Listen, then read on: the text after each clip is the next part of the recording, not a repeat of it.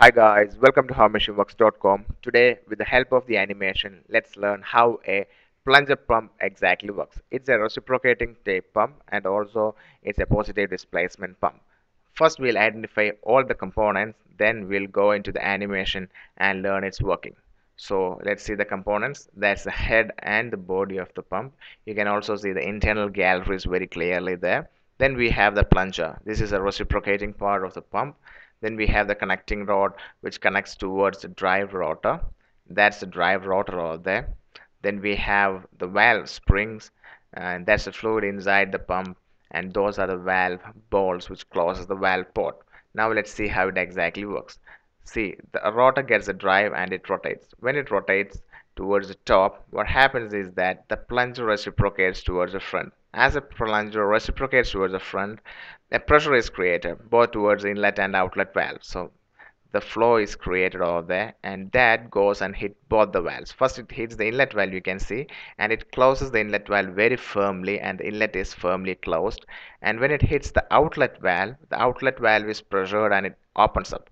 And as the outlet valve opens up, the oil can escape off there. You can see further the rotor is rotating and the plunger moves further towards the front, which pushes the oil outside through the outlet. So that's how the discharge is happening in a plunger pump. This is called as a positive displacement pump because whenever it rotates, there is a discharge.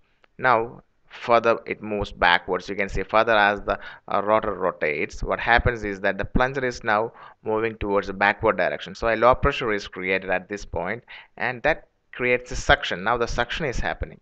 So you can clearly see the suction is happening all there, and as a result of that, it creates a suction force on both the valves, and that helps the inlet valve to open up over there. The inlet valve opens up and oil enters through the inlet valve, and that's carried away into the actually into the body of the plunger pump itself. So that gets into the body of the plunger pump, but the outlet valve will be closed at its condition.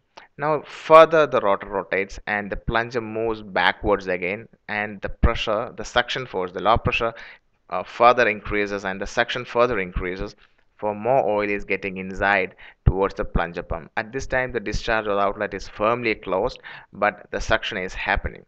And the same process continues as it rotates further. You can see the plunger moves towards the front, it pressurizes the oil, inlet is firmly closed, outlet gets open, and the discharge happens, and the plunger further moves towards the front, more amount of discharge is happening. So this is how simply a plunger pump actually works. I believe you understand the working of it through this animation. So we'll be uploading more technical videos on a daily basis. So please click the subscribe button for getting updates. You can click the like button, share or comment to motivate our team. You can also visit our website or our YouTube channel for more such technical content. Thanks for watching this video. Have a great day.